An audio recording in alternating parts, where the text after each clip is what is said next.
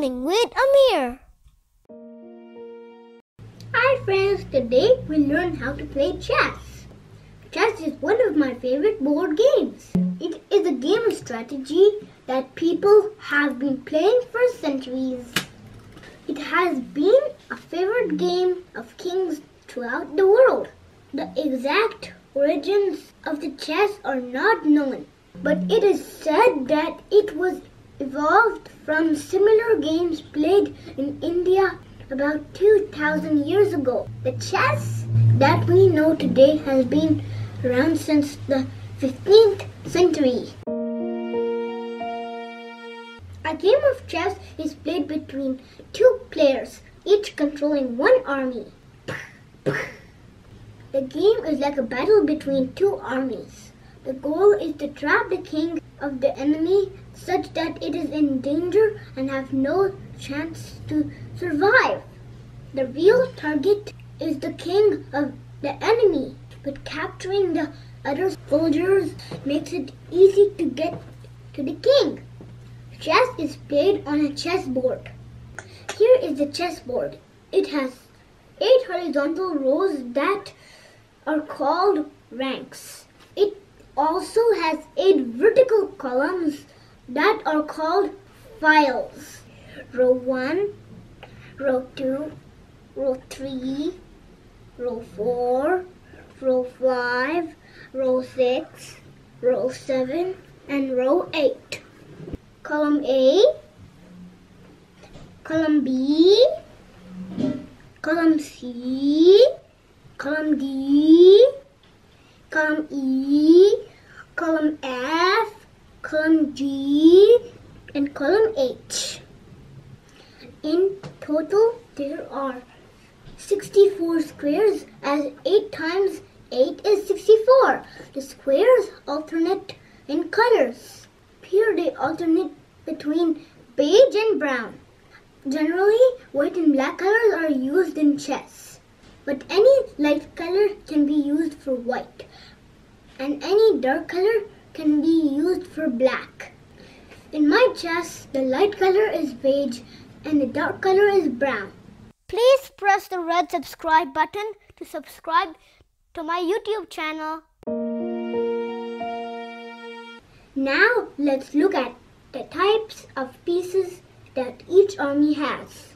There are 6 types of pieces. These are pawn, knight, bishop, rook, queen, and king. Pawn, knight, bishop, rook, king, and queen. And the queen is the most powerful. This is pawn, this is knight, this is bishop, this is rook, this is king, and this is queen. They all have different moves which we will learn about shortly. Each army has 1 king, 1 queen, 2 rooks, 2 bishops, 2 knights, and 8 pawns. So 16 pieces in total. Now let's see how a pawn moves. A pawn can only move forward. It can never move backward. So this is forward and this is backward. It only moves forward. It never moves back. But the other ones can. It can only move 1 square forward in the same column, also known as file, except for the first time when it can move 2 squares. So this pawn can only move in column D. Since it is his first move, it can move here or here. Because in the first move, it can move 2 squares. This pawn cannot move 2 places like the other because it is not in its initial station.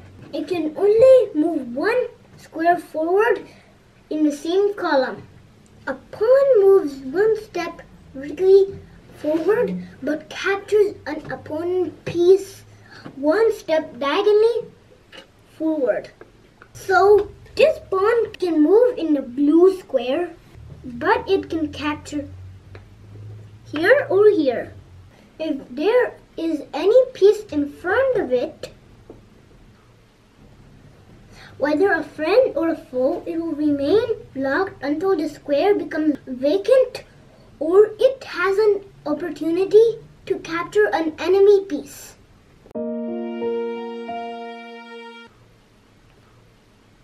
Here is a bishop. Bishop can move any number of squares diagonally.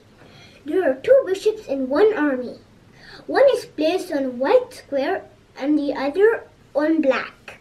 Since a bishop always moves in a diagonal, a bishop that was initially stationed at a white square will always land on white squares throughout its lifetime during the game. And likewise, the second bishop will always land on black squares.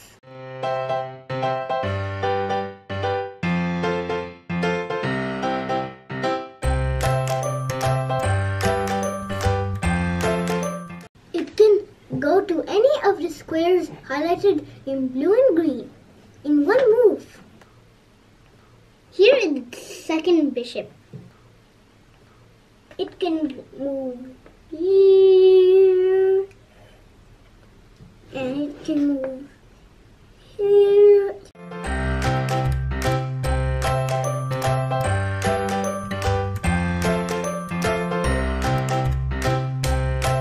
It can move here, and it can move here.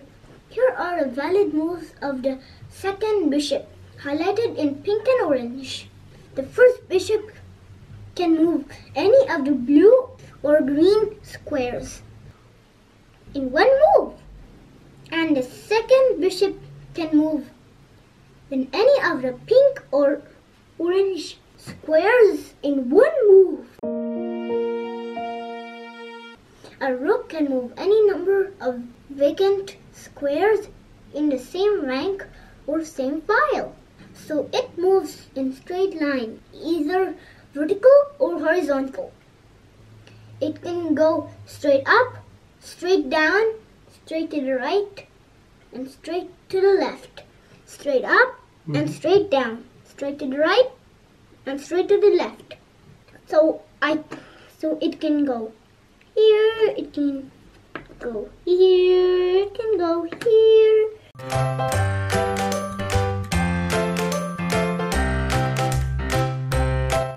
These are the valid moves of this rook.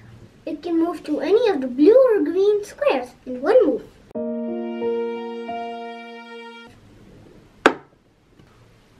The king can only move one square horizontally, vertically, or diagonally. One square horizontally,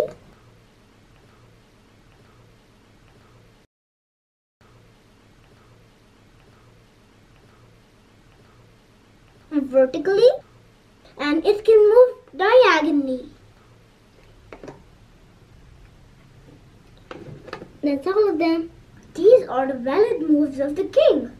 It can go to any of the squares highlighted in pink in one move, but it cannot move to a square where it will be in danger. Or in the language of chess, in check, if the king is already in check and there is no valid move left, it is called checkmate.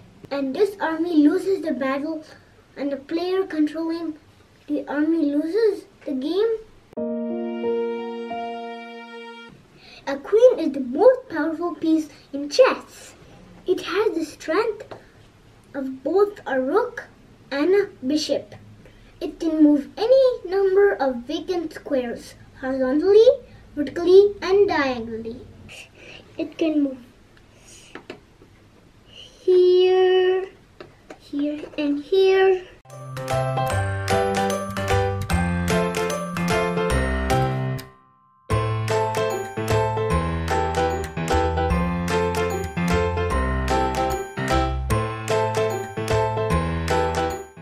Here and here.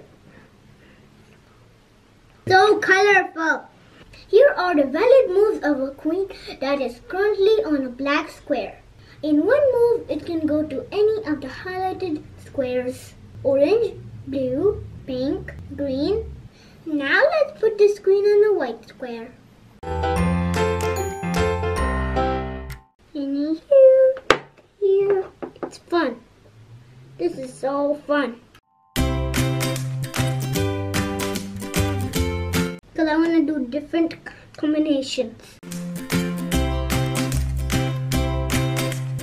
It's starting to look very nice.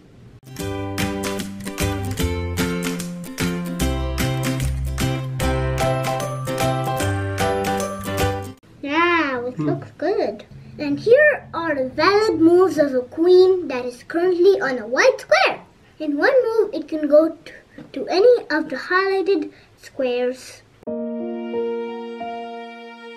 None of the pieces we've seen so far can jump over another piece, whether a friend or a foe.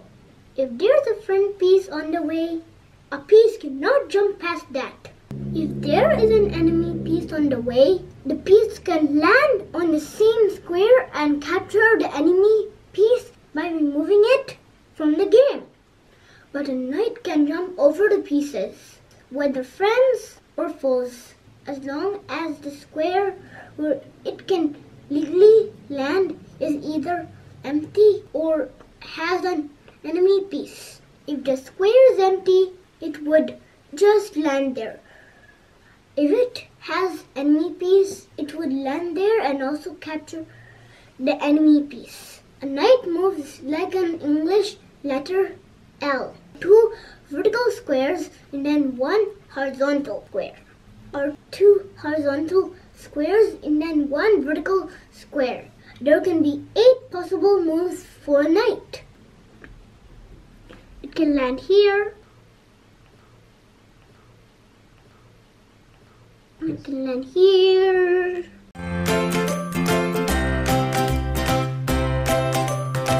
And it can land here.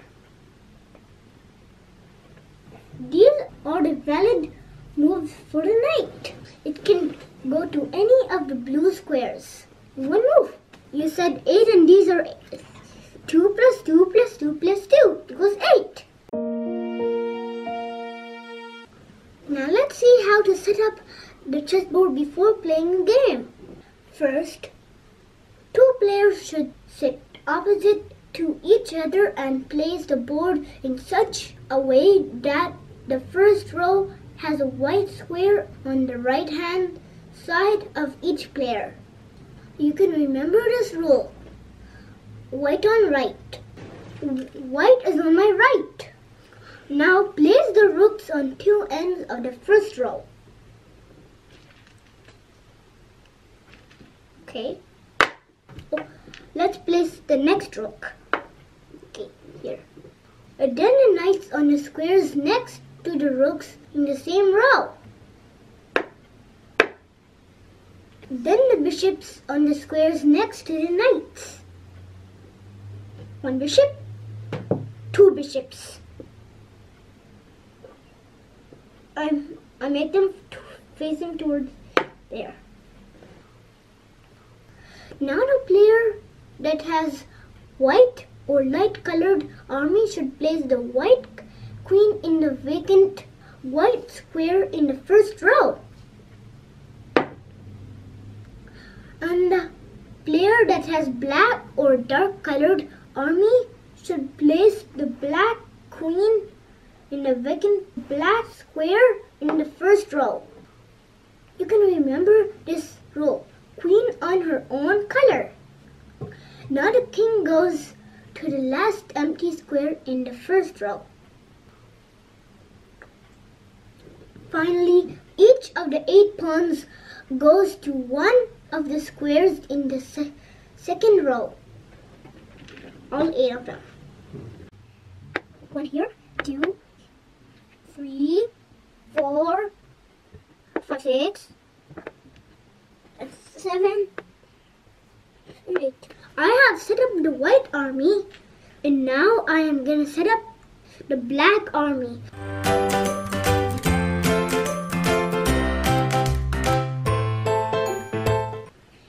bishops. Boom and bam. Now the black queen on the black square. And the king on the white, on the left. And then the other pawns.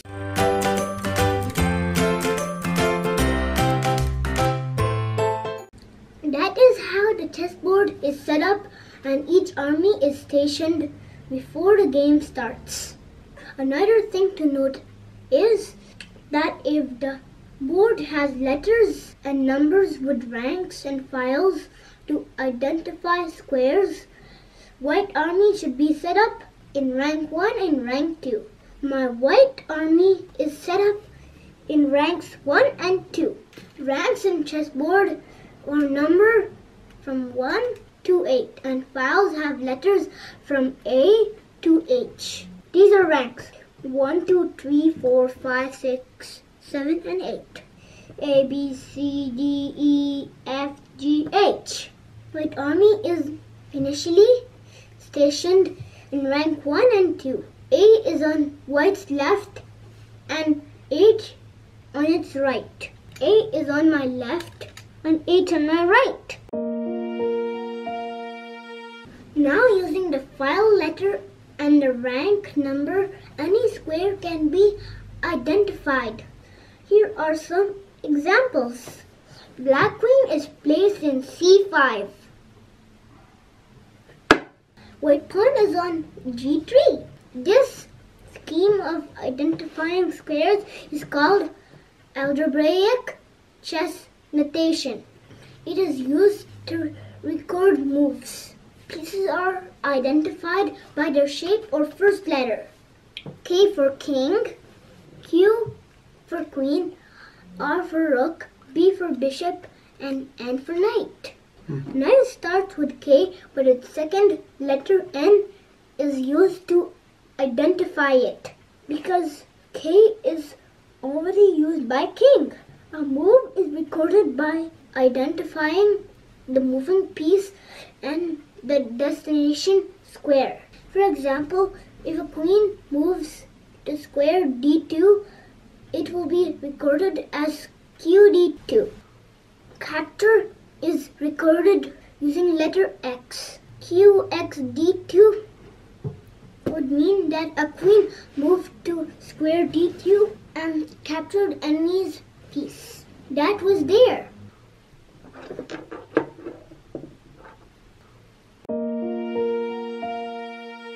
A question for you.